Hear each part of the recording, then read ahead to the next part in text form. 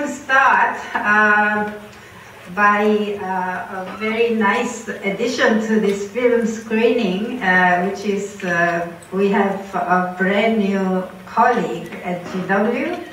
He's an award-winning, actually, scholar of Shakespeare, particularly Shakespeare as studied in Asia and in the world context.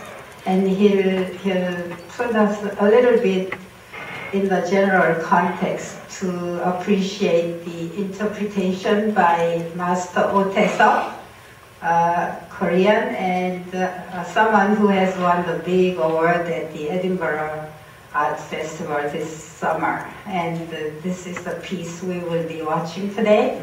And Alex Huang, who joined GW recently, will make a brief introduction so that we have a little better idea of what's going on in Asia and in the world involving Shakespeare. Thank you.